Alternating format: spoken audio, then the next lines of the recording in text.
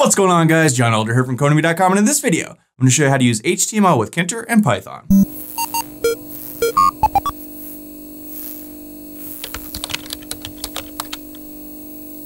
Alright guys, like I said, in this video, we're going to look at using HTML in your Tkinter app. But before we get started, if you like this video and want to see more like it, be sure to smash the like button below, subscribe to the channel, give me a thumbs up for the YouTube algorithm, and check out Codemy.com, where I have dozens of courses with hundreds of videos that teach you to code. Use coupon code YouTube1 to get $30 off membership. That's all my courses, videos, and books. One-time fee at just $49, which is insanely cheap. Okay, like I said, in this video, I'm going to show you how to use HTML in your Tkinter app. Now, this is really, really cool, and we can do a lot of really interesting things, including using links that go straight to web pages, using images both from your computer and from online, and doing other things like ordered list, unordered list, making things bold and italic and things like that. So we're going to get into all of that in this video. So I've got a file called html.py. It's our basic Tkinter starter code that we always have, using the Sublime Text Editor and the Git Bash terminal as always. And you can also find the code for this video and all my videos in the comment section below, as well as a link to the Tkinter playlist that has almost 200 other Tkinter videos. So check that out if you haven't seen it so far.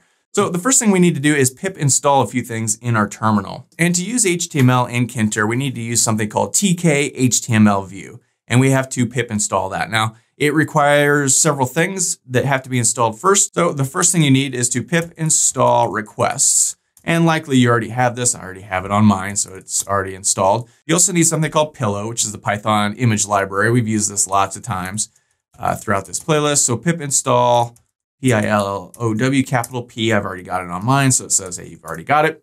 And then finally, we need to pip install TKHTMLView. And I've already got this as well, so it says you've already got it. But for your computer, it will go ahead and install those three things. So that's all we need. Now we can start using this. So let's head back over to our code, and we need to import this thing. So let's go from TKHTMLView. I want to import HTML label. And there's a few things that come with this. HTML label is the main one we're going to look at, but there are a couple other ones as well. If you want to learn more about this, head over to your web browser, and I just Googled TKHTMLView, and the first thing that popped up is the pypy.org docs for this thing.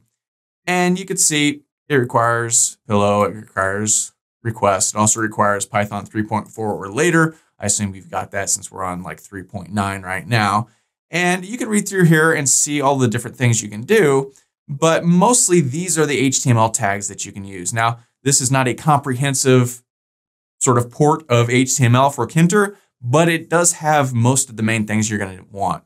You can see we can do links, A tags, we can make things bold, we can use line breaks, we can use code snippets, you can use divs, you can use EM, which stands for emphasis, like italic text, H1, H2, H3, H4, H5, and H6 tags, which is really cool. You can use an image tag. I is also italics, but it's sort of deprecated. Instead, you're going to want to use EM, or you can use I guess it doesn't really matter.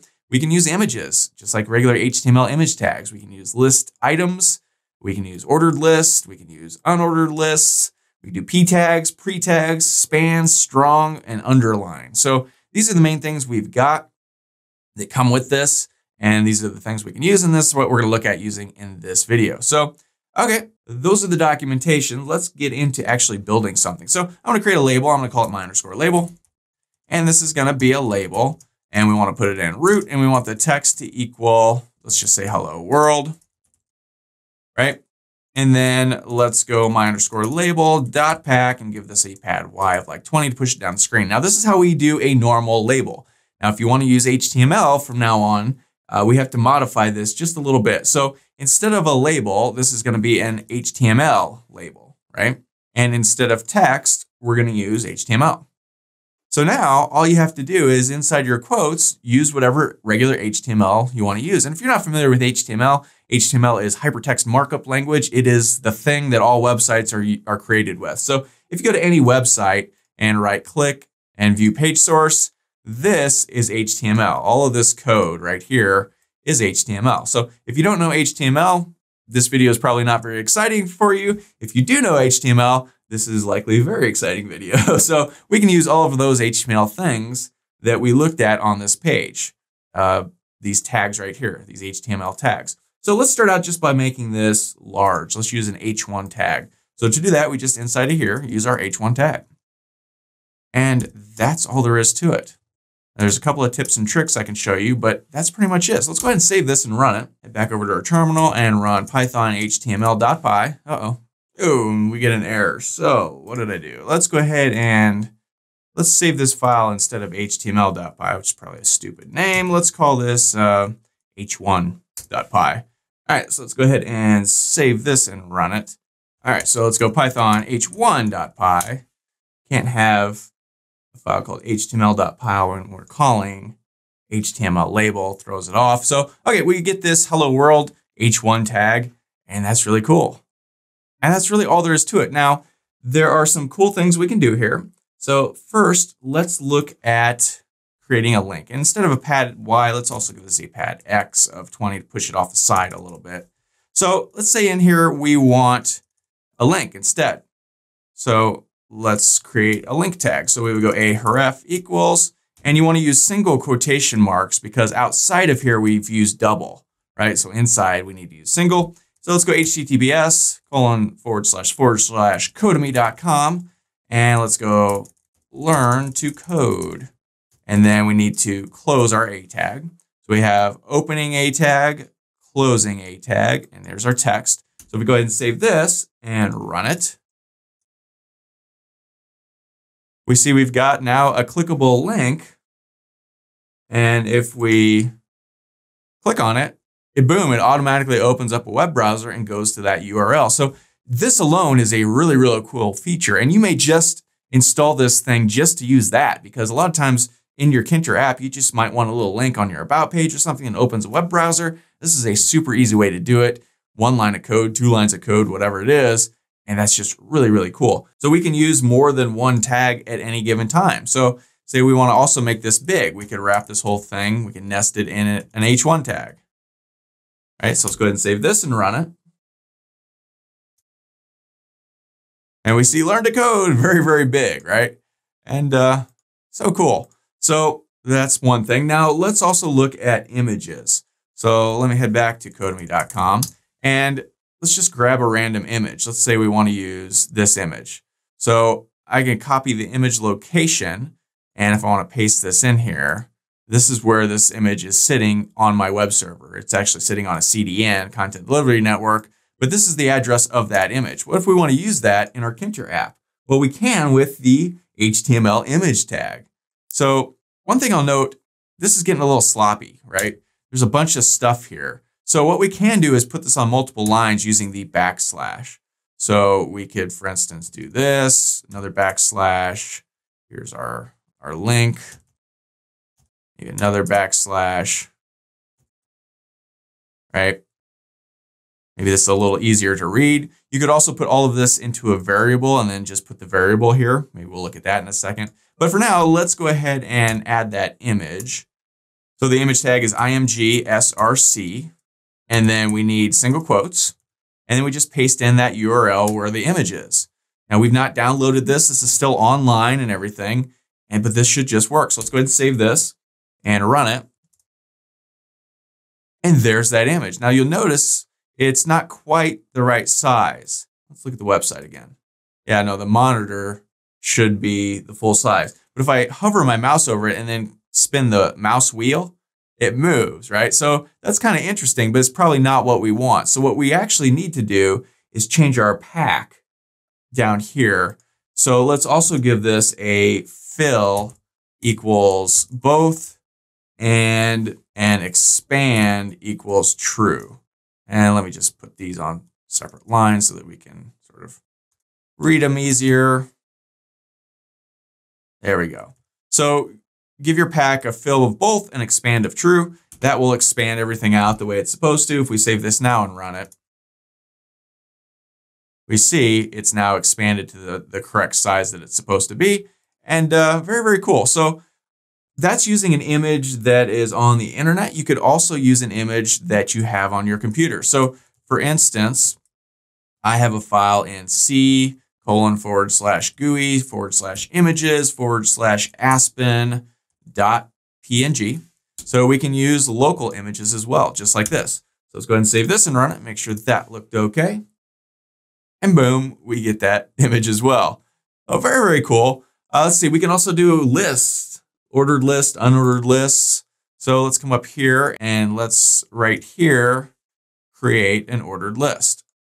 So we use the ordered list tag. There we go. And I'm going to put these on separate lines. So LI, and I'm just going to say 1, LI. And let's just copy this. 2, 3, 4, I don't know, maybe just 3. So let's go 1, 2, 3.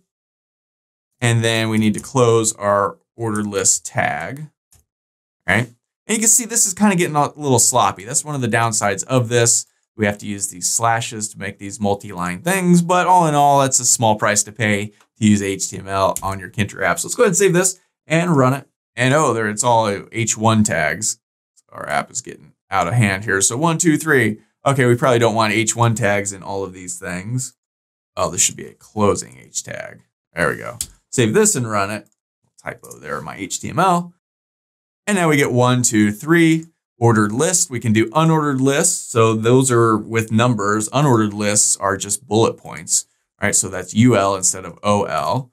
We need to close our UL tag. Save this and run it. And now we get dots instead of numbers. So that's cool. We could use different H tags. So we've used H1 tag already, but we could also do like H4, close this. And then for this one, we could do H5, close that. And for this one, we can do H6 and close that. H tags get progressively smaller. So H1 is the biggest one. H2 is the next smallest one. H3, H4, H5, H6. So if we save this and run it, oh, we get probably not exactly what we wanted, but you get the idea. They change sizes. So that's cool. Just go ahead and take that off because that is horrible looking. All right, so what else can we do here? Well, if we pull up this website and go back, we can see we could do line breaks. We could do code. We could do pre-tags. Those are kind of interesting. So code is good for using code, and pre is also useful for doing code. So up here, maybe instead of H1, we might go, well, let's go pre. And then our closing H1 tag will close that pre tag. Save this and run it. You can see now the code, now it's sort of changed font a little bit. Sort of interesting.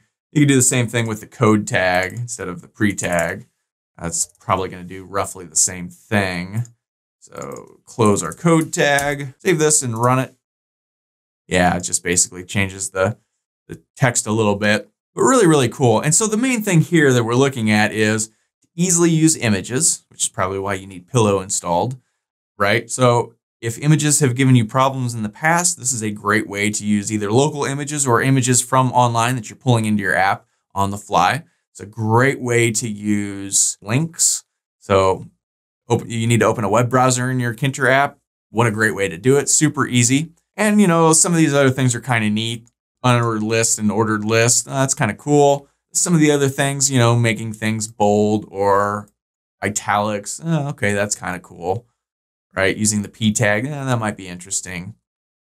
Other than that, that's pretty much it. But still, very, very cool and super easy to use. So that's all for this video. If you liked it, be sure to smash the like button below, subscribe to the channel, give me a thumbs up for the YouTube algorithm, and check out Codemy.com where you can use coupon code YouTube1 to get $30 off memberships. It pays just $49 to access all my courses, over 47 courses, hundreds of videos, and the PDFs of all my best-selling coding books.